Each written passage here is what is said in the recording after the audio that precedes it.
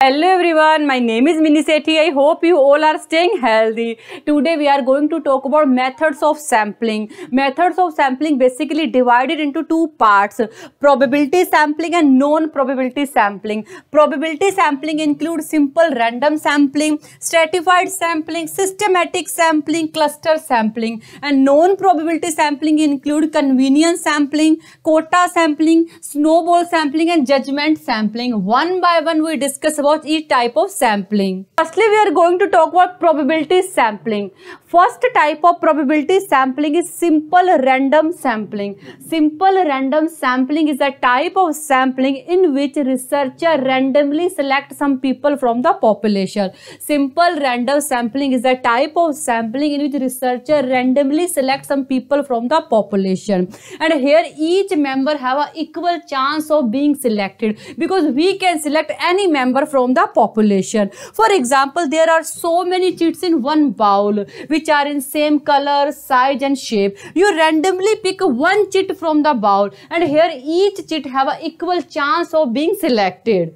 Now we are going to talk about second type of probability sampling. It will call stratified sampling. Stratified sampling is a type of sampling in which researcher divide population into small homogeneous group, then randomly pick sample from each group. Stratified sampling is a type of sampling in which researcher divide population into small homogeneous group, then randomly pick sample from each group. And these group basically called strata. And homogeneous group means where all members share common characteristics. For example, you make one group in which you include all people of same age. It will call homogeneous group because all members share common characteristics. So we can say that stratified sampling is a type of sampling in which researcher divide population into small homogeneous group, then randomly pick sample from each group. For example, researcher divide population based on gender. In one group he include all male and other group he include all female. After divide population based on gender, he picks some sample from male group and some sample from female group. It will call stratified sampling. Now we are going to talk about next type of probability sampling. It will call systematic sampling. Systematic sampling is a type of sampling which researchers select a member of population at regular interval. Systematic sampling is a type of sampling which researchers select a member of population at regular interval. Regular interval means while selecting sample, I will keep equal gap. For example, first sample I select number 5, next sample I select number 10, next select number 15, next select number 20. Here I am keeping equal gap of 5, 5, 5. It will call regular interval. Now we understand systematic sampling with the help of one example. Two most important things you must keep in your mind about systematical sampling. Firstly, here we follow proper system because as its name suggests, systematical sampling.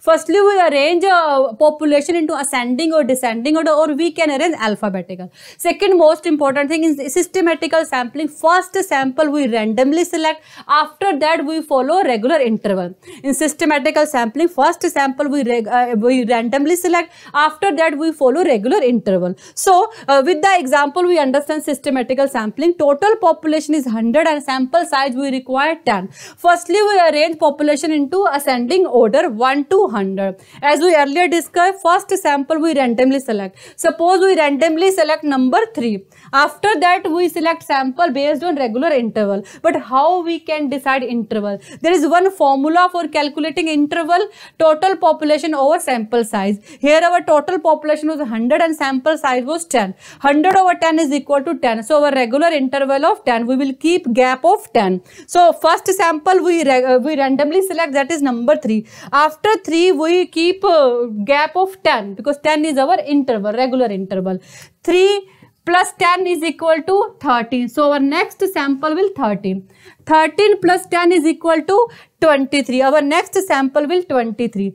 23 plus 10 is equal to 33. Our next sample will 30. And so on. 33 plus 10 equal to 43. Our next sample will 43. This process will continue until we have collected the sample as we require. So this is about a systematic sampling. Now we are going to talk about next type of probability sampling. It will call cluster sampling. Cluster sampling is a type of sampling in which population divided into different clusters. After that we randomly pick some cluster as a sample. Cluster sampling is a type of sampling in which population divided into different clusters. After that we randomly pick some cluster as a sample. Clusters are basically group, and don't confuse between stratified and cluster sampling. In stratified sampling we also divide population into different groups, then we pick sample from it. Main difference between stratified and cluster sampling is that in stratified sampling within group all members share common characteristic, but this is not happen in case of cluster. In case of cluster within group all members do not share same characteristic. So cluster sample is a type of sample in which population divided into cluster. After that we randomly pick some cluster as a sample. For example, government want to know the effect of new taxation policy. Firstly, government divide whole population into different districts. After that randomly pick some district as a sample. For example, government pick 5, 6, 7, 8, 9, 10 district as a sample, and when government pick a district as a sample, then whole village, town include in district will also part of a sample, and this is about cluster sampling. Now we are going to talk about non-probability sampling. First method of non-probability sampling is convenience sampling. In convenience sampling, researcher will choose member who are more convenient to him. In convenience sampling, researcher will choose member who are more convenient to him. For example, if he doing research in Delhi, he will choose areas nearby the Delhi because these are more convenient to him. Now we are going to talk about next method of non-probability sampling. It's called quota sampling. In quota sampling, researcher firstly decides some fixed number, and according to pre-decided fixed number, he collects sample. In quota sampling, researchers firstly decide some fixed number, and according to pre-decided number, he collects sample, and fixed number called quota. For example, researcher make homogeneous group based on age. First group include people who are between 11 to 21 age.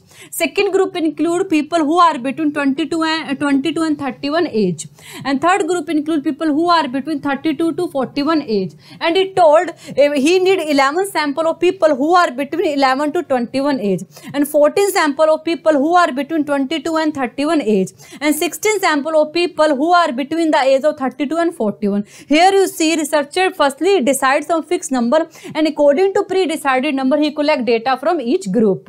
Now we are going to talk about next type of non-probability sampling. It will call snowball sampling. In snowball sampling, researcher initially find 1 or 2 participants and ask them give me some reference. Or we can say that in snowball sampling, researcher initially find 1 or 2 participants and ask them please help me to find other participants. For example, initially researcher find A and B and collect data from them and ask them please give me reference of other. A give reference of D, E, and B give reference G, F. Researcher go to them and collect data and ask them please give me reference of other person, and they give reference of other person. This process will continue until researcher find required sample. You can see here is becoming one network. That's why it's also called networking sampling or chain sampling. This sampling basically used when very difficult to find participants. For example, we have to collect data of people who are HIV positive, or we have to collect data of drugs user. Now we are going to talk about last method of non-probability sampling. It will call judgment sampling. In judgment sampling, researcher collect sample based on his knowledge, or we can say that in judgment sampling, researcher collect sample based on his personal judgment. For example, you go to one teacher and ask him, please give me name of 5 students for quiz competition. Then teacher based on his knowledge will select 5 students among 40 students which he think more suitable for quiz competition. And this is all about a method of sampling. I think you got it, and thank you so much for watching this video. Bye, take care.